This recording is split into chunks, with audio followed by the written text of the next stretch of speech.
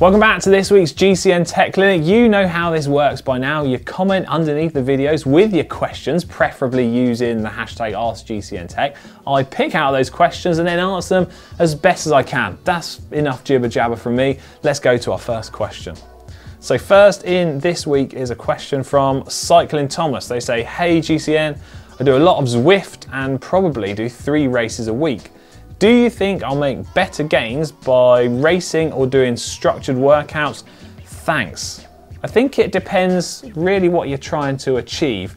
If you're just trying to improve your ability of doing Zwift races, then like any skill, practicing it is going to help improve your ability and how well you can do it. However, if you're just generally trying to improve your cycling ability as well as how well you can race in Zwift, I would suggest mixing it up slightly and doing a combination of Zwift workouts and the Zwift races. That way, I think you're covering all sorts of bases in doing some of those specifics and then getting stuck in to that racing which you enjoy as well. So in my opinion, maybe mix it up each week. Sometimes 2 races, sometimes 1 structured workout, and then other weeks you can do 2 workouts and 1 Zwift race. I think the easiest thing to do in my opinion is keep a mix and keep it fresh. So next question is from Paul Dawes. They say, hi team, I have my smart trainer set up undercover on the terrace this winter where it can get pretty cold. So there's no need for fans. Fantastic, that'd be great. Will freezing temperatures affect the long-term life of my trainer and/or bike? Well, I don't think the cold or just the temperature in general is going to have any negative impact on the longevity of your bike or your trainer. However, the temperature does affect how accurately the power meter reads within the smart trainer. So what you need to do is ride the trainer to get it a bit warmed up and up to its normal kind of operating temperature and then calibrate it. That way you'll get some accurate readings. But in terms of the componentry and the life of it, like I say, the cold isn't going to affect it, but what might have an impact is if any damp or moisture gets inside the smart trainer itself, because it could start to corrode any of the metal parts or maybe even some of the circuit board inside. So my advice would be, if you can, move the trainer inside when you're not using it. That way it's in a drier environment, and the same with your bike. And then you can just take it outside when you're gonna do your workouts, and then you don't need to use your fans. There you go. Next question is from Stefan Hansen. They say, hashtag AskGCNTech. Good work using the hashtag. I've just purchased my first gravel bike and was wondering, would the bike fit be the same for as a road bike? Thanks. Pretty much, yeah.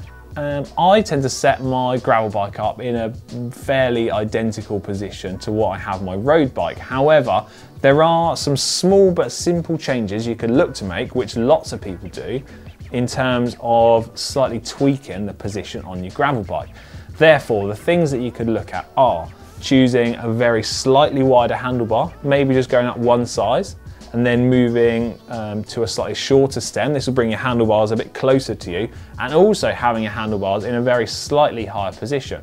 Now, all 3 of these changes need to be fairly small, but combine them together, and what you're going to do is shift your riding position into a slightly more upright and further back on the bike. This is going to give you a little bit more stability and control when you're riding your gravel bike on loose surfaces. And it should help make it a little bit more comfortable compared to your road bike when you're not riding on loose surfaces and you're trying to be a little bit more aerodynamic. So those are some 3 little pointers which I would look to change on your setup compared to your road bike. Right, next question is from Nick Van Dam. They say, love your shows. Thanks very much, very kind. I've got an older 2011 Giant TCR and I was wondering how to determine how wide a tyre I can safely put on. I know several bikes from that era which can only run 23C tyres, which is what you've always had on your bike. So the widest tyres that are going to be able to fit into your bike, there is no set way of telling this. There isn't a standard measurement, and the thing you'll also find is depending on what size or brand of tyre you use, they do measure all very slightly differently. Like a 28mm wide tyre in one brand might be slightly narrower or wider than another brand.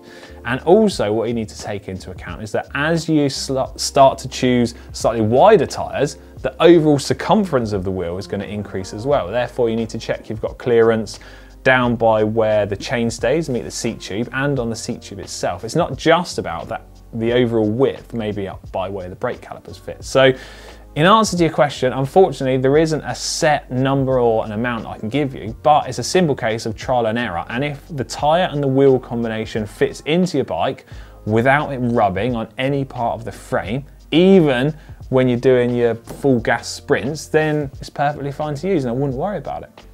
But what you do need to take into account is just to make sure there is enough clearance for any flex in the wheel or if any leaves or other stuff get caught around in there. So a bit of trial and error, you'll be fine.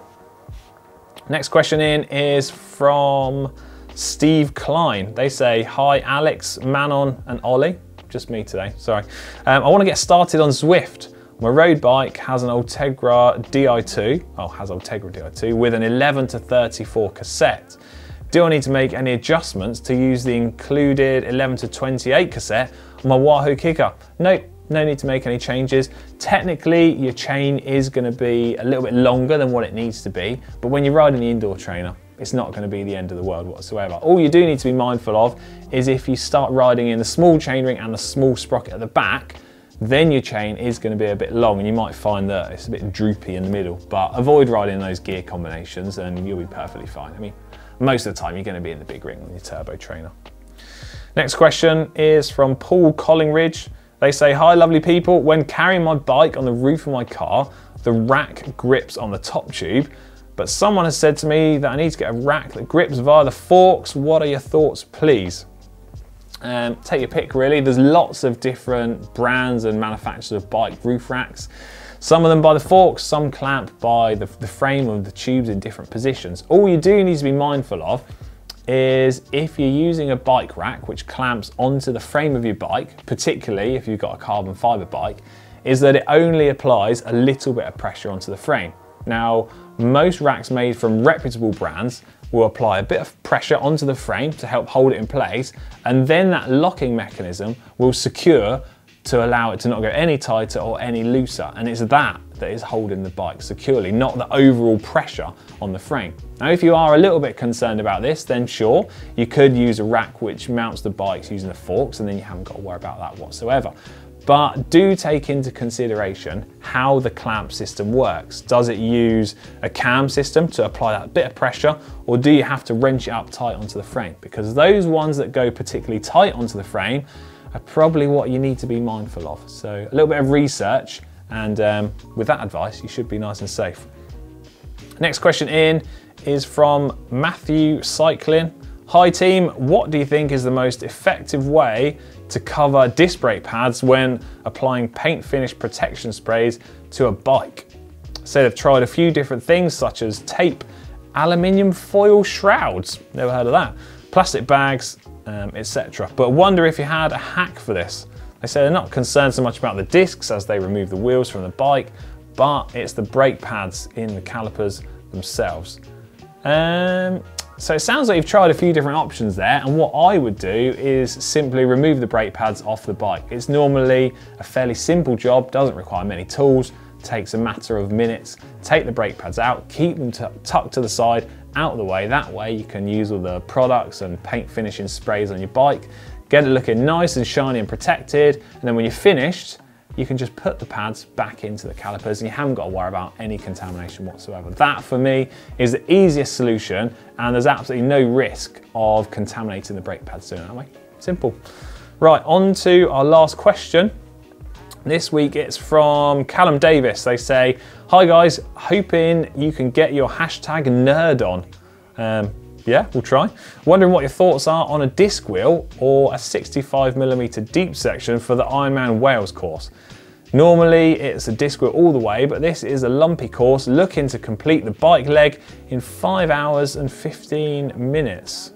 Oh, good effort that. I would stick to your usual plan of using a disc wheel. I think the aerodynamic advantage that the disc wheel offers over a course such as long as 5 hours is going to outweigh the slight saving that you could have by using that 65mm wheel in terms of the weight saving. So I haven't worked out all of the different time savings this could be, because it would take a long time, and there are a lot of different variables to take into account, most of which I don't know for your exact setup. But overall, stick to the disc wheel, because the aerodynamic advantage will far outweigh the small weight saving that you can have by switching to another wheel. And just to double check this, I did send Ollie a message yesterday just to confirm, and I'll put a little screenshot of our conversation up on screen. Basically, Ollie just said, yeah, 100%. He's like, have I taught you nothing? But basically, Ollie's suggestion is it's going to be worth like 0.1 for your CDA, which is a significant saving that you could have. I don't know the exact difference in time saving, but stick to your original plan. It sounds like you already know what's best for you. That's it for this week's GCNTech Clinic. Hope those have answered the questions that you have. And if I didn't get to your question, sorry about that. And hopefully we'll get to it in the coming weeks. But keep commenting them in the comment section down below, and we'll pick them out each week. Right, that's it from me. I'll see you in a bit. Bye.